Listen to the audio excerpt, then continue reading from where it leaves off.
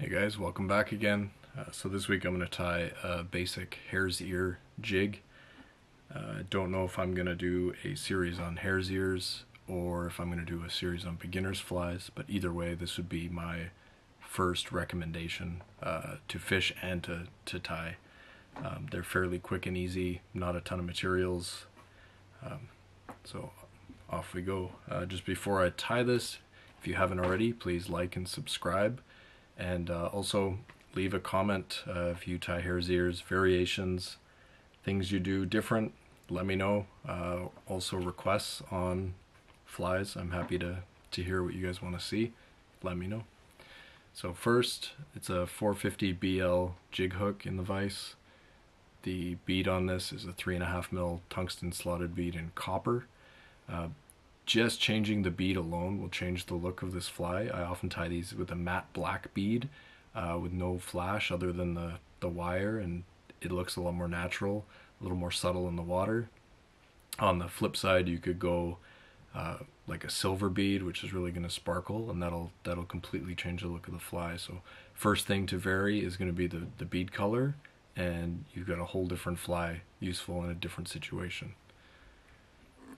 So for thread, I'm using UTC 70 in gray brown. Any tan thread is going to be fine. Tan, even light brown, even black, you're not going to see much of the thread in the end. Another easy variation, just use bright orange thread and leave a little hot spot at the front where you finish the thread. Again, very quick, easy thing. You buy one spool of thread, same materials, you have a completely different fly, useful in different situations. So let's start the thread behind the bead, take it to the back. I stop just before the bend. So the first material we're going to tie in is the tail. I like to use coque de leone for the naturals. You could also use pheasant tail, no problem. So I have a cape. I pulled one of these really mottled feathers off the side, and I take about 5 or 6 fibers. So I'm just going to pull them 90 degrees to the stem, kind of align the tips, and then pull it off. And then for length, I like to go about the body. I don't like a super long tail. I'll do a pinch wrap, try to keep it right on top. Couple of loose wraps, and let's have a look. So that's definitely too long for my liking, so I'm just going to grab it, slide it forward a little bit. Again, a little bit too long. That's better. So once it's where I want it, keep it on top, take your thread all the way back up to the front of the bead, front of the hook, back of the bead. Okay, so by tying the tail fibers in as the full length of the body, you get a much smoother body, so you don't have weird lumps, bumps, and transitions. So second material is going to be the rib. The rib for this, I keep it simple. I like to match the color of the bead. So copper bead, I'm using size small copper wire. Obviously gold, I would use gold. Silver, you could use silver. I don't think it really matters, but it's just how I like to do it. So I'm going to stick the end of the wire in the slot of the bead, and I'm going to take the wire down the far side of the hook.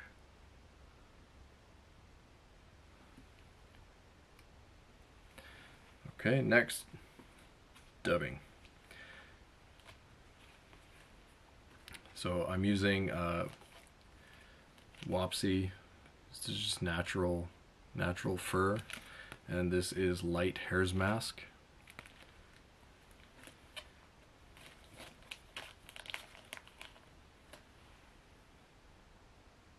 So just like any of the flies I tie, I like to go light on the dubbing. You can always add more, it's just hard once you go too thick. And nice and tight, especially at the back. So ideally I'd like to get a fat carrot shape out of the body.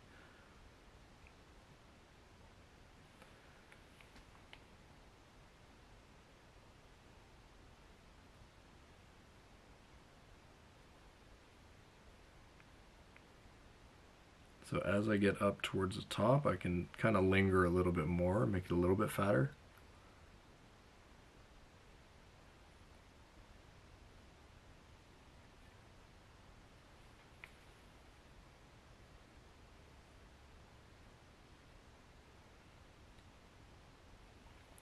And a little bit more. You don't have to stop in the exact right place when you're doing the body dubbing. You can bring the collar back and start it pretty much wherever you want.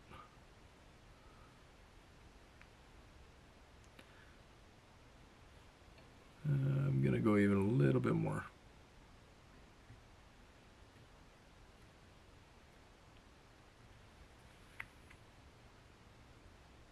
That's better. Okay, so once the body's dubbed, I like the shape, I like how much I put on there. I'm gonna take my wire forward.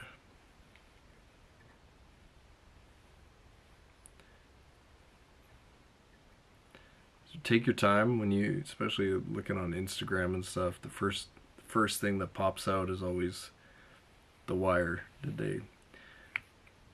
they do it even? Does it look nice? There's really, you're doing the same motions to evenly space it or to blast it up real fast and have it look funny. A little bit of extra effort and time, your fly is going to look a whole lot better. So I've got 4 or 5 even wraps up the body, and now we're going to do the collar. So I've left myself a little bit of gap right at the front there, and I'm going to put a squirrel collar on this guy. So if you've seen my other nymph videos, you know I like to split the thread. When I'm doing squirrel, I do not split the thread, so I'm going to do a little dubbing loop. And on these small flies, I really like using just a shepherd's hook dubbing twister. So I'm going to make a loop. So the hook goes on the thread. I doubled the thread, 1 wrap, and then I go around my loop twice. And then I advance my thread to where the loop is going to end once I'm done wrapping. Then I'm just going to hang that there. So I'm using SLF Squirrel. This is also the natural color. It's just natural fox squirrel. It's super spiky stuff. It's really good for collars. So I'm just going to take a little pinch. This is way too much. We don't need this much, but it's what came out. So I'll take about half that, and I'm just really roughly going to try to align it a little bit. Good. So you can see I've just got a bunch of loose dubbing. Now I'm going to put this in the loop.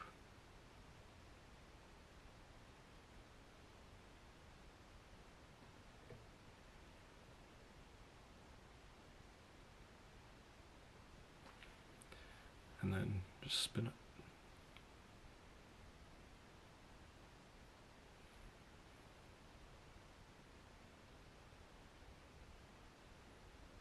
So again, this is like maybe 1.25 inches, 1.5 inches loop. It's way more than we need. But because it's in a loop, we can cut the excess. So normally I would brush this. My brush is at my other desk. I don't do these videos where I actually tie my flies. The lighting is much better here. So I'll pick it out like that. But you get the idea. Nice spiky little noodle. And now I will take some wraps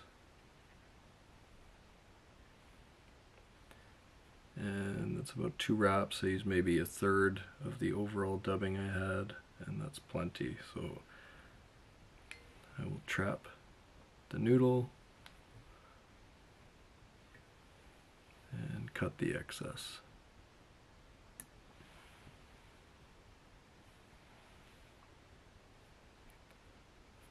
Okay, so we can literally just finish here, and because this is just a really basic hare's ear and the first in the series, this is where I will stop this fly. So I'm going to take my crazy glue, put a little bit on my thread,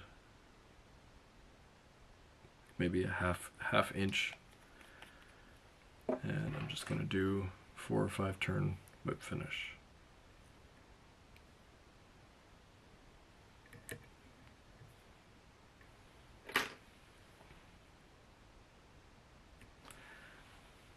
Okay, and if any of these fibers are super long, you can trim them, but to be honest, if they're not too far past the tail, it just helps with that tapered look when it's wet. So there you have it.